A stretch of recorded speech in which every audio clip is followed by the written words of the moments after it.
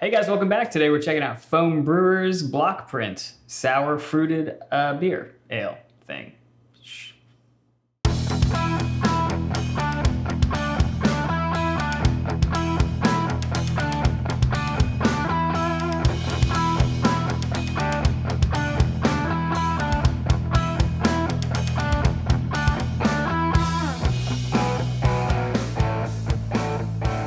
So another fruited sour. This one has coconut, vanilla, and orange. And it sounds like it's going to be, just those three remind me of those when you were at the pool as a kid and you went to the ice cream man's truck when he pulled up and you ran out with like your 5 quarters or whatever and you got yourself a creamsicle, an orange creamsicle stick, lollipop, what the f is that called? Yeah, popsicle. What's that called? A popsicle, right. Lollipop. I'm too old. I haven't had a lollipop or a popsicle in like a long time. So it's fermented with oranges and it's conditioned on vanilla beans and coconut. Fermented with oranges. Mm-hmm. So they just dump that into the fermenter and I guess account for the extra sugar content or something like that, I guess. So the can also says Bonanza Design, and I'm guessing that's the artist that created the block print looking artwork for this can. It's rather cool how it wraps around and then cuts itself out and then sort of like wraps around again. That's pretty neat. I like that. So the block print, it's actually a series of fruited sour ales that Foam does. And I don't know how often they do them, but they do switch out the ingredients. So this one in particular has like oranges and coconut and vanilla. There are others with strawberries, others with like other fruits and not coconut, vanilla and something else. This is the first that I've had out of their block print series. The color is like this pale straw, sort of like bright straw color. And it's like semi-translucent, I guess. Let's take a sniff on this one. Smells exactly what I thought it would smell like. It's a little vanilla there. Getting coconut and vanilla. I don't get any of the orange. I do, I get like that. Yet. Maybe like the rind, maybe slightly. The punchiness of the citrus I'm getting. But it's not very prominent though. I'm getting a lot of vanilla. A lot of vanilla. A lot of vanilla. I think they're gonna overdose on the vanilla and lactose and then everything else is gonna be like a kind of afterthought. That's just my guess though. Let's dive into this one and see what it actually tastes like. Cheers. Cheers. Mmm. Oh, it's so tart. Oh shit. Mmm. Ooh. Ugh. Okay, so when I drank that, the first thing right on the tip of your face. the first thing right on the tip of my tongue was like this, like, it almost felt like I got a shot at the doctor. It really tickles the front, it really tickles the front of your tongue in a really aggressive way. And then it just follows through. Oh, it's tart. It's really tart. You know what's interesting is that we really weren't getting a lot of orange as a note when you smelled it, but then that was the first note I got when I tasted it though. After that sourness, yeah. Yep. It's like straight orange. Straight up orange. But more like the rind of the orange. It's not even like the fruit of the orange because it's so freaking sour. It's like the white part inside the orange peel. Yeah. It's like really that stuff that no one eats. Sour, yeah. It's like really puckeringly sour. This is puckeringly sour. This is rattling the fillings in my teeth. And I'm not getting any coconut. I'm getting a little bit, maybe. I think it's more of a vanilla. But it's masked.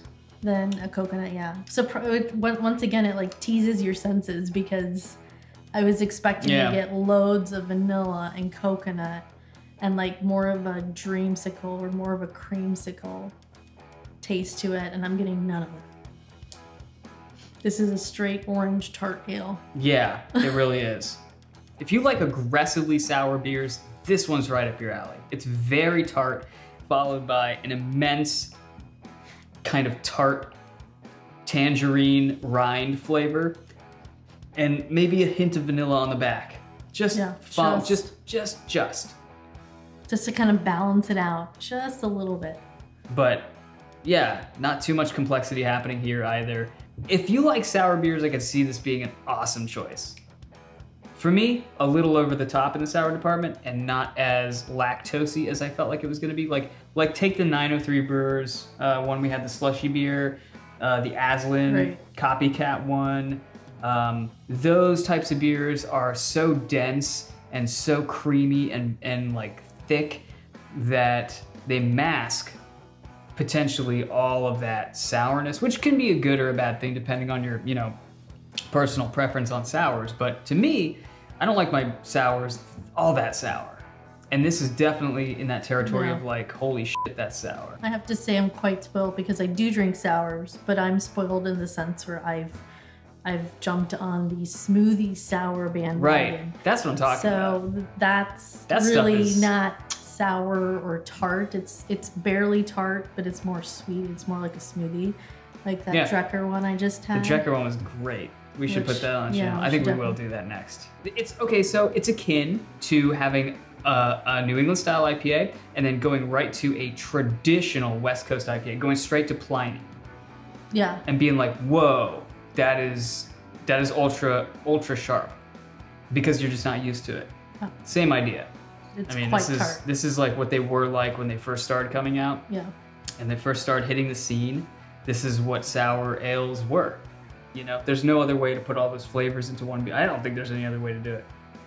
Yeah. You got to get more body in there. Otherwise, that lactobacillus just takes over everything, and all you get is that sourness, which is largely what this beer, is. So I don't know. I like Foam beers. Normally, I have their IPAs. I like their normal beers, maybe. I have to say I'm kind of disappointed just because it's not what I expected it to be. Maybe if it was just called a tart ale, I'd be okay with this, because going in, I'm aware that it's just a tart ale. But when I see coconut and vanilla and orange and lactose I immediately start to gear towards this is going to be a smoothie, a sweeter sour ale. I'm curious to figure out why lactose was even added to this beer, because it doesn't seem like it really even needs it, unless it was like so damn sour that they had to do it. Like they knew it was gonna be just a sour like monster and they had to do it, otherwise like people's heads were gonna explode. And so to cut down on that, they had to add lactose. Or maybe it's because of the flavorings that they wanted to put in it. It doesn't seem like Foam to put something like this out and claim that it has lactose and all these things that would make you assume that it's a smoothie style kind of fruited sour, and instead it comes out just like a traditional sour beer. I think it's just, from the other pictures I've seen of their other versions of block print, they all look relatively light-bodied beers. They all contain lactose, but they're nothing like what you would expect. But they're all kind of like, sort of like this. They're slightly clear, they're vaguely hazy. Yeah, they're not really like a smoothie style looking beer. So I think this is their intention, and this is just their version of what they consider a fruited sour ale. And in some ways I can respect that, because with the apocalyptic amount of adjuncts being added to these sour beers, maybe they took the high road and they're saying, we don't want to add, we'll add the crazy ingredients, but we're not going to go like super overkill and like do that. Like they're taking the opposite road as 903 Brewing and making what they consider to be a more traditional sour ale instead of this crazy adjunct-laden soup of a concoction, right? Yeah, like soup is a good soupy. It's some of these smoothie ales are just like tastes like Campbell's. They look. It is what it is, and it is from Foam, and it is a super tart, fruited sour ale. All right, guys. Well, if you liked what you saw, please subscribe, and until next time, stay crafty. Cheers.